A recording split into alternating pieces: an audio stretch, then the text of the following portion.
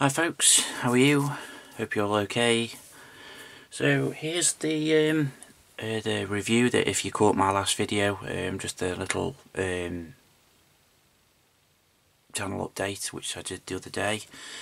I said I was going to try and do 2 book reviews this week, or flipping the page, turning the page. Bookmark, my book reviews. So this is the first one. This is the one that I've been after for a very long time. I saw on Mig's website that he was on about releasing this. I've only ever built one IDF project before, which was when I was first starting back and taking the hobby more seriously, and it was a buddy build with my good friend Nuno Da Costa, and we built the Academy Merkava, or Merkava, whichever you want to pronounce, which was, I believe, back in 2016, possibly a little bit earlier. And at the time I thought it was looked quite a good little job I'd done. But as you sort of progress in this hobby, you sort of look back at your projects and that, don't you, and you think, oh grief, but yeah, there you go. And those of you that follow my channel will know that I released a bit of a teaser video. I've just looked on my videos and it says now it's coming on to 3 months ago, so I was hoping to do it next after the Panther build, but the Panther build really sort of sucked my mojo a bit, so I wanted to just do something completely different than armour. So I've decided to do a Phantom build in 1/48 scale. However, the IDF build is going to be next. I'm definitely, unless something comes along and my mojo's sapped again, I'm definitely going to start that IDF build. So it's going to be protecting the Gaza Strip, or protecting the strip, or guarding the strip. I haven't come up with a name yet. So perhaps you could give us a hand, guys, come up with a good name for me to call the project. Just have a look at the teaser video. I'm not going to keep going into it now because this is about this review, but this has now come in perfect to what that is, what I can use for that, which is great. IDF armour, it always looks to me like really dead sexy stuff. I just love it. It just looks brill. It's really weathered. Some of it's really weathered and battered, and it's just great to do, and as a modeler it's quite exciting to do as well. So I am really looking forward to that project. I have got a few extra bits in as well ready for it, so and I've also got the sort of layout provisionally mentally planned in my head of what I want to do. So right, so this is a book review of how to paint IDF tanks, weathering guide. There's got models by Lucas Saramatidis, Rick Lawler, Michel Dostel, A-Mig-6128, and Alain Kira. I even shot myself then with that bit of French, although he's probably Dutch. Yeah, well, anyway, so yeah, it's a lovely book. It's nicely shiny on the front. It's A4 size, which is nice. I have noticed, which I thought was a bit of waste of money, to be honest, but then again, it's Mig, so no offence, Mig, but if you look at this, it's got like detachable pages, and it's also got that, it's exactly the same on the inside. So I mean, I suppose it's a nice little touch. I mean, it's got another advertising of Mig stuff on the inside there, I suppose, which you sort of come to expect. Down the spine again, which is very annoying to me,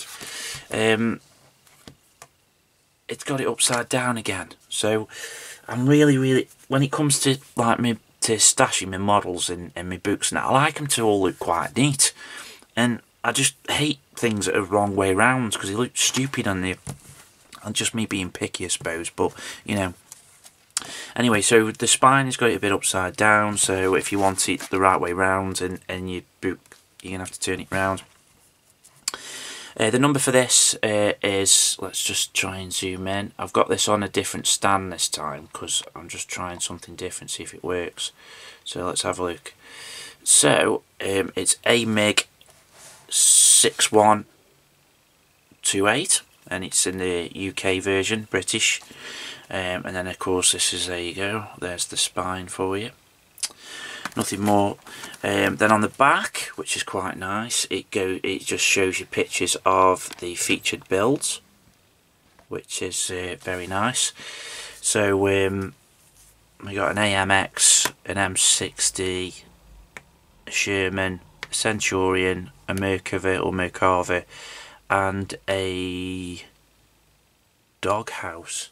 Is that the Doghouse 2, I believe? I think it is the Doghouse 2. The Nagmashin, and then of course you've got a couple of pictures down here of just a couple of shots of what you have got inside the book, and then you've got your barcode, and then of course the MiG-6128 sign, and then one of these, I know what they are, I just never know the name of them. The weird things, aren't they, that you can scan on your phone or something and it gives you a review or whatever of this book. So let's have a look then. So on the inside, as you turn the page, like I say, you've got this weird sort of extra cover, and then you've got on the actual side, you've got actual pictures of the some more real life pictures of what you've got to see in this book. On the first page you've got the publisher, original idea and all that type of thing. One thing I like to try and read out in my reviews and stuff is the ISBN numbers, because I know if you try and type these, if you can't get them up on a normal search on Amazon or whatever, if you type in the ISBN it will come up a lot of the time. So the ISBN number is 978/84/16949/76/2. Again, it's 978/84/16949/76/2. I'll put that on the description of this video underneath. Special thanks go to the IDF and the Luigi Caretta. Must be some sort of guy that deals with all that type of thing. You've got real reference photos, which I've noticed here. It says IDF, Mario Pieri, Danielle Giugliemi, Lemley or whatever, Luigi Caretta, Shay Wagner, Zev Marmorstein, Eden Briand, Michelle Oronov, Buck Void, Itamar Cohen, Shahar Sigal, Avnerev, Yov Pinoz, Gardi Yampal, Alexei Rosenfeld and Abir Sultan. I thought I'd just sort of read that out because some of you in foreign countries might know these guys, or guys that work in the magazines and stuff might know them guys, whereas, but obviously the way I've just butchered the names, you probably have to have a look again.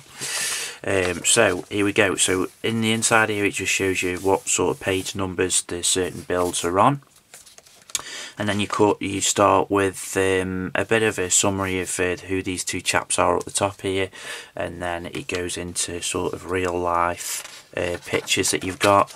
Very clear, and some IDF infantry here taking cover behind a Merkava. Looks like the version I'm hoping to build, the Mark IV, is it, I believe? It is the Mark IV, although I can't see from here. That's typical, isn't it? Yeah, the Mark IV. So yeah, it goes through all information, which is nice. Good clear pictures, some of them black and white, but the majority of them are colour, which is nice to see. It goes through some old pictures as well, some museum bits and that, which is nice. You've also got good clear pictures and some of the inside of the interiors. I mean, not that, apart from the main kit that they released, the Axerit, where they've got the interior on that, don't think there's any others that I can recall that have got interiors for you know, and no companies have released, apart from obviously aftermarket companies with resin and that you can attach inside the vehicles, but I can't recall anything else. One thing I have noticed here, which I saw on some modeller's build the other week, and I thought, oh, he hasn't painted it, but it must be right. A lot of the aerials I've noticed on the Merkavas down here are white.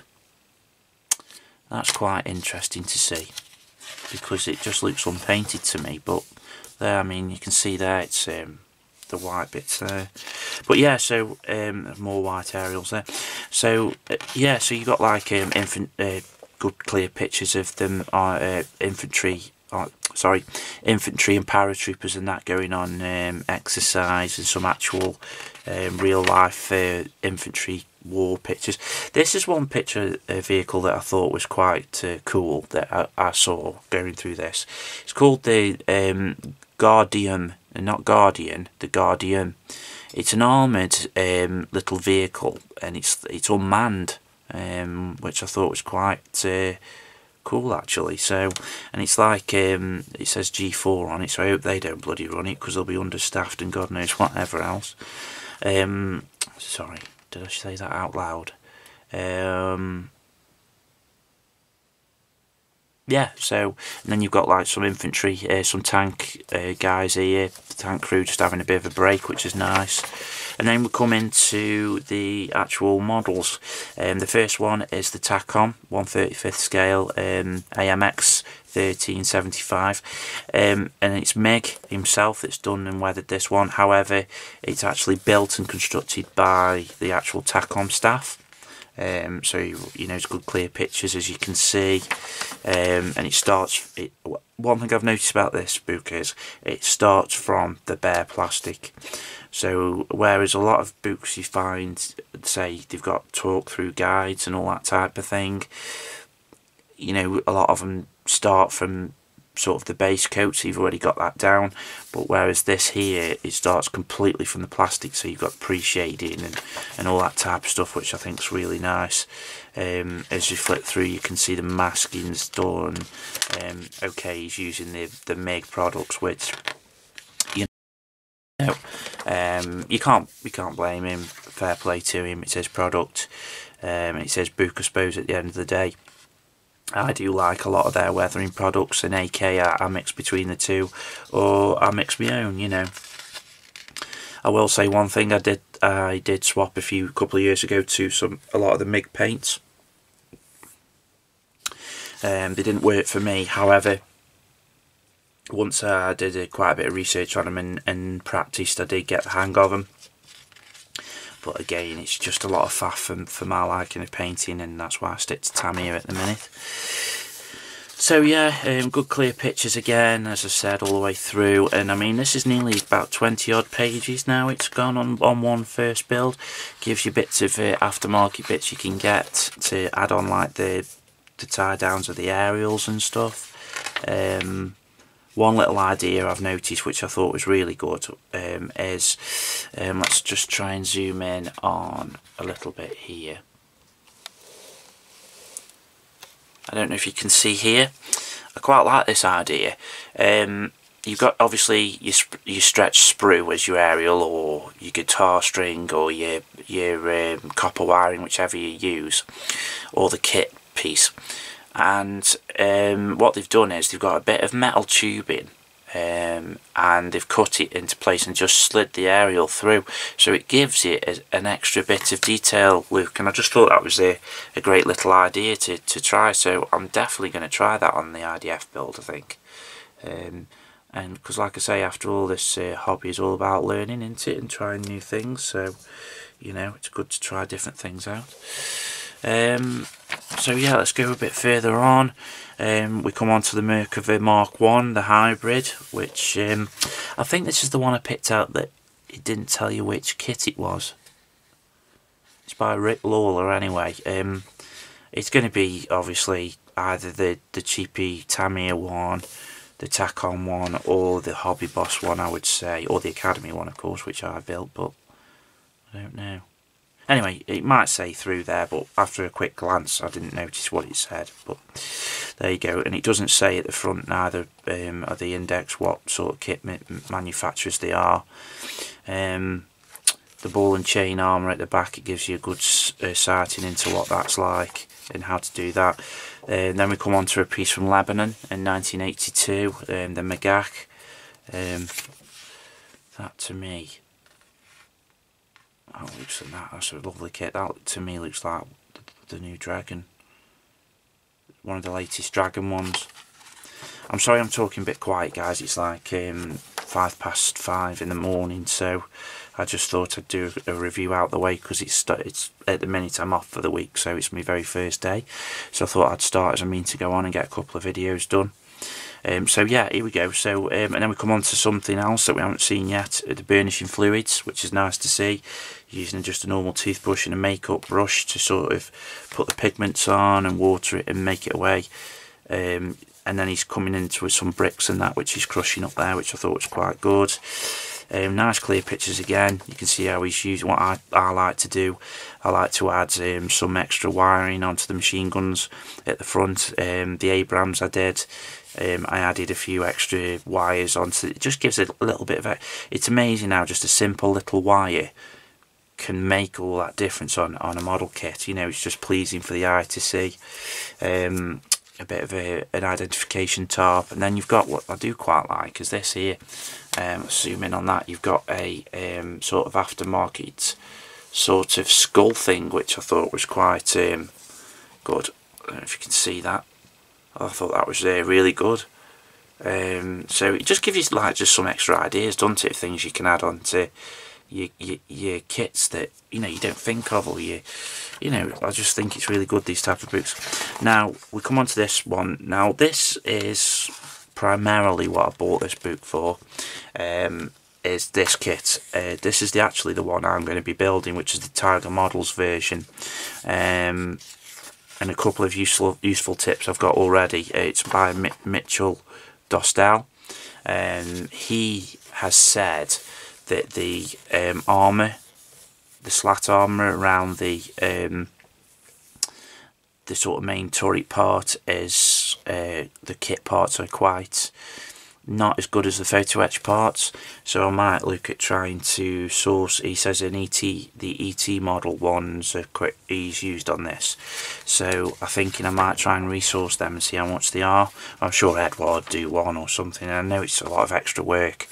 I mean, I'm not a huge fan of PE, I must admit, but if it adds it on. Here's one thing I like, because I've done this on a few models now. He uses a normal crayon. I try and use the chalk crayons that you can buy. I just feel you get more of an authentic look, but that's my impression. But this looks really good, So yeah, I mean, you're going through again. He's adding pigments, and he's adding your sort of your washes and your nature effects that you can get from already mixed from MiG and AK. He's actually shooting them through his airbrush. I have done that before, and you do get quite good effects from it actually, but it just takes a lot of cleaning. So let's just flick through again. He's adding his chipping and his scratches, his rusting. He's got a few bits of aftermarket up here, like oil canisters and tarps and that. Then he's going on to his burnishing fluids. But I don't know if you've noticed, guys, all the way through, it's very clear pictures.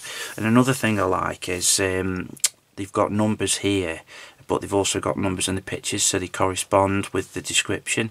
Because sometimes in magazines, if you read them, or in books, you get pictures but you don't get the numbers that correspond with them, so you sort of, does that sort of mean that? And can be a bit confusing. Then we come towards the end of that build, and then we come up to the model gallery. So it's got sort of an interview with this Alon Kira, and he goes through bits of when he was in the armed services over there. Looks like he's got family members in there too. Some old pictures that he's taken himself, which is nice. Oh, and that's a good thing as well. And then we come on to I take it we'll be coming on to, yeah, each build that we've just seen, and he goes through exactly what materials they've used and which company, with the names on as well, which is nice. So you can sort of, if you go back, you think, oh bloody hell, that's a great idea how he's done that. What's he used for that? You know, you can think, oh right, okay, great. So you can have a look and try and source that yourself. I think that's a great little idea. Oh, I like this M113. Look at that with the armour around the side. That's wicked. I might have found a future build there, guys. Oh, here's the mighty M109. Oof. So yeah, as you can see, so you've got plenty of stuff to get into and dig your teeth into. And then at the back you've got your he's advertising his encyclopedias, which in my opinion, I mean, you do get good size books, but I mean, they're a bit expensive for my liking. And then of course you've got the page again, which you could use as a bookmark, but it'd be a shame to crease it up. And that's it. So this retailed in Britain, I think I got this from emodels.co.uk. I think it was £18.99. I have seen this for as much as £25. I think eModels is one of the cheapest places for books at the minute. So that's where I got this from. I'm sure you'll find it cheaper around the world somewhere, but I've just been waiting for it for so long. With eModels being down the road, it was just there for me. So right guys, there you go. So there's the first book review of the week, hopefully, that I've wanted to do. So just got to get one more done now, unless I purchase any more books. So yeah, there you go. So there's the How to Paint IDF Tanks by Mig-6128, Ammo of Mig Weathering Guide. Hope you're well, hope you all stay safe, and I hope you had a great Easter, and may the force be with you. See you guys, bye.